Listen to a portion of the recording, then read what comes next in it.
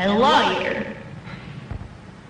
And where does he live? 1405 Park Avenue. 1405 Park. Yeah, 1540. 1054.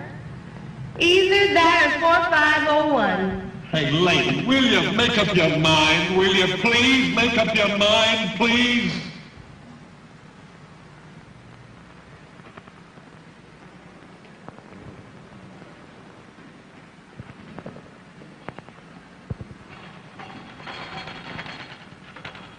Why, Andrews, that's the nicest thing you've ever done for me. You've guessed exactly what I needed.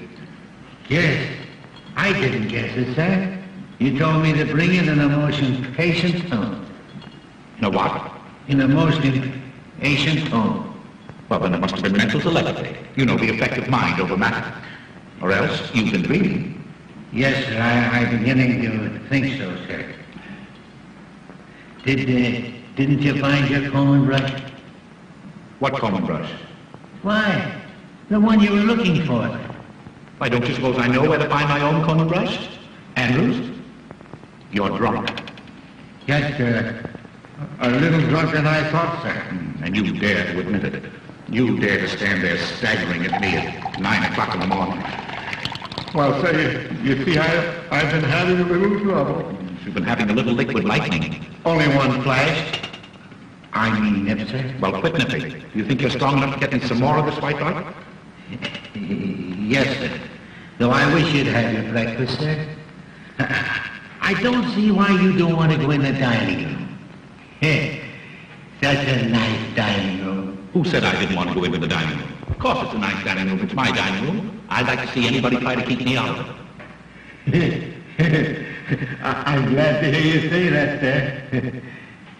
You do know where it is, don't you? Why, certainly. If nobody's moved it. See who that is. Yes. He must have had a worse night than I expected. Much worse.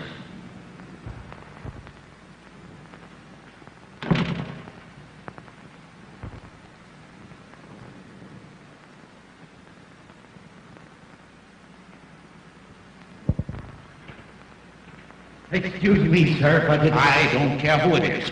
Who the devil drank my coffee? Why, you did, sir, before you went in the dining room. I wanted to comb my hair. But you didn't comb your hair. I didn't I? Are you losing your mind? Yes, sir, I'm beginning to think so, sir. Well, you snap out of it and get me some more coffee. Yes, sir, I was just going to, sir, when you told me to answer the front doorbell. I told you to answer the... Well, you're hearing things as well as seeing them.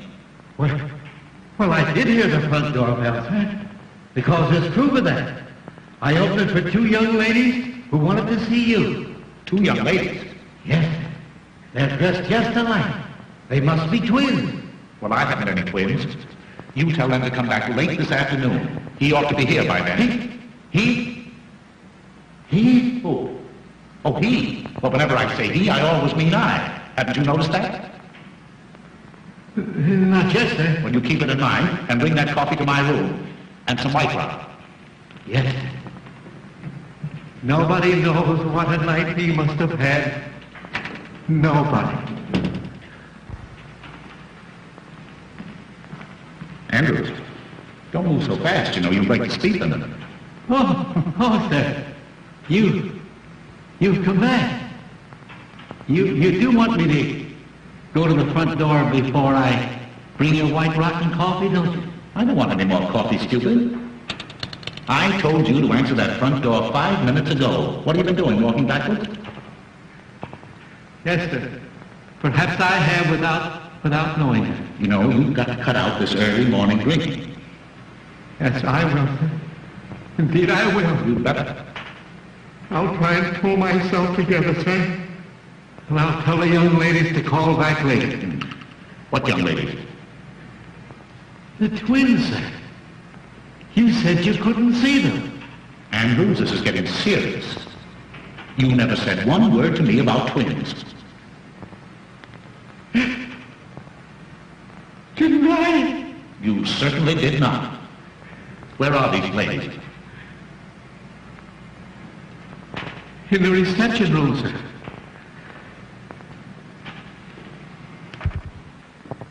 The twins, sir. Oh, hello, Dickie Bird. Oh, I'm so glad I found you. You are? Well, I'm glad somebody's glad. Where's the rest of you? Andrew said you were twins. There were two of us, sir. I swear there were two of her. Oh, that's nothing. I've been seeing four. 4 taxi cabs, 4 front doors, 4 funny old butlers, and 4 cute little Dickie Birds. Yes, please. Don't go, Andrew. Wait. What do you mean by coming here, Miss O'Dare? When you told me last night that you had to go home alone, didn't I put you in a taxi cab? Didn't I give the taxi cab driver your address? Didn't I? Well, yes, but the nasty old taxi cab fell apart. And it took them ages and ages to get it together again. And anyway, I had no money. So I made him bring me here. He's waiting outside. Oh, money. Oh, that's all. Oh, well, that's simple. Yeah. Oh, Jove, I haven't a cent left myself. Andrews. I haven't a cent. That's one thing I'm sure of. Well, you go out in the kitchen and borrow some from the cook. She ought to have some. She was paid yesterday. Yes. I hope you know where that kitchen is. Yes, sir. Well, hurry. Yes, sir. Oh, Dickie, I'm so relieved. Whee! Diane, please. Oh, I want to play. Now you chase me. Please, keep quiet. Oh, I'm too happy to be quiet. You come down. No, I want to. Come down. You come right down. I want to. Come down this minute. No. Come. All right. Whee! Whoopee! What is this, please? A hangover or a fresh start? Oh, Dickie Bird, don't be harsh with me. Anybody think you're my husband? I am always harsh in the morning. My loose moments end with breakfast. Anything that you have to say to me today will come under the head of new business. Well, I don't want any new business. Oh, it was good enough for me. If you please, sir, the cook hasn't a nickel. Nobody has a nickel. I don't want a nickel. What good is a nickel? Oh, here, you go outside and find out exactly how much the taxi cab bill is. Hurry. Oh, what am I going to do? Who's that? Oui, monsieur, qu'est-ce qu'il y a? Would you like to earn $20? Oui, monsieur. Will you get this young lady up to the guest room quickly? Oui, monsieur. Don't let anybody see her. Non, monsieur. She came to see me. Business. But Mrs. Mantell might not understand. No, monsieur, but I understand. Come, madame. We go. No, I don't want to go. I don't want to go upstairs. Upstairs or I spank. There you go, remind me of my husband again. Oh, poor Felix. What will he think if he can see me now? Oh, madame, we go, come on. I want to go upstairs. That's all right. Listen, the bill is $50 and I'm going to get it or I'm going to take it out of somebody's hide, understand? You'll get your hide. I mean your money. Here, madame, you will be safe here. Oh, no, madame. Madame, come here. I will get you a negligee, huh? The bill is 50 hides. I mean dollars. See if you can pry it out of Mrs. Mantell, will you? Wouldn't it be better if I went to the bank, sir? That's a good idea. Go ahead. Yes. You go to the bank. Yes, sir. And on your way to the bank, something got spilled on my coat last night. Drop in and leave it at the tailor's for me, will you? Your coat? Yes, my coat. What's the matter with it? It won't bite you. But I gave it to the tailor not half hour ago, sir. You gave him my coat? Yes, sir. I gave you a coat. I'm afraid I'm going mad. Come, pull yourself together, old man. I can't, sir. I seem to have lost all control. I'm beginning to see them. There. I'm afraid they'll hit me. I got to go somewhere. I've got to do something. I can't stand it. I can't stand it. Let me out.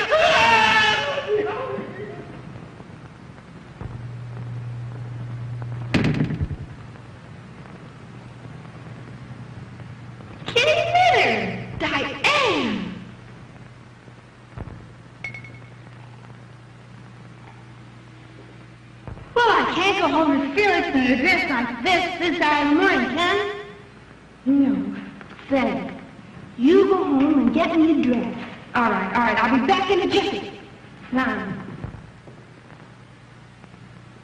Richard. Oh, hello, Mother. How are you? I'm perfectly well. Well, that's swell. Well, see? Just getting ready to go to work. Work? Well, I never dreamed you wanted to go to work this morning after what happened last night. Why, what do you know about last night? Oh, not very much, but I can guess, can't I? Oh, yes, you can guess. You're some little guesser. Richard, I'm afraid you're going to be angry with me. But I meant all for the best. You meant what for the best? When I locked you in last night. You locked me in? You were acting a bit strangely. You seemed nervous and excited. So I decided to give you a dose of prevention. So after you went to bed, I locked all the doors and took the keys upstairs with me. You locked all the doors after I went to bed? Oh, well, then I couldn't have gotten out. I couldn't have gotten out even if I wanted to. Of course you couldn't, Richard. And I was in there all night. Are you ill again? No, Mother, no, I'm better. Oh, I'm much better. Oh, what a joke. Locked in cold storage all night, Mother, you are simply priceless. Who are you waiting at? Nothing, Mother, nothing. In fact, less than nothing. I was simply waving at myself. Oh, you're absurd, Richard. I am, Mother. I'm more than absurd. I'm positively hilarious. Oh, now I understand what was the matter with poor old Andrews.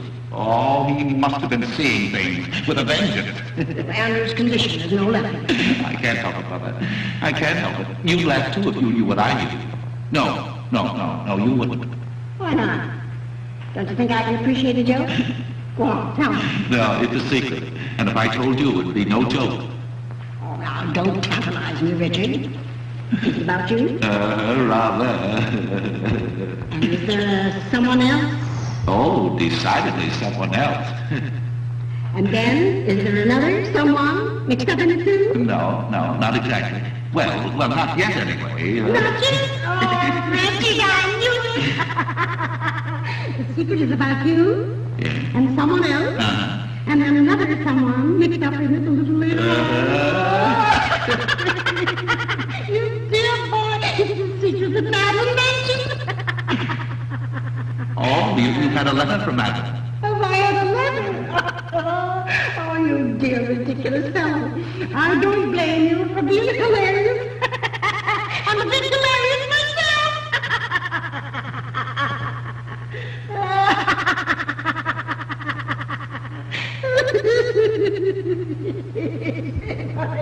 Mother? What is it you think you know? I don't think any longer, I'm sure.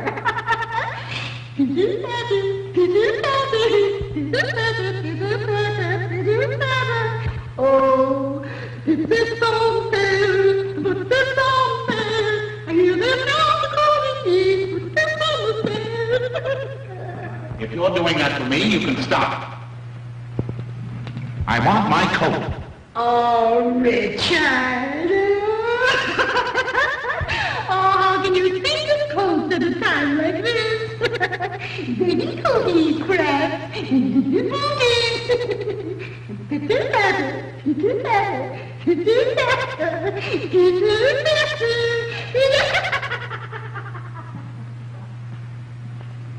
Has she gone crazy too?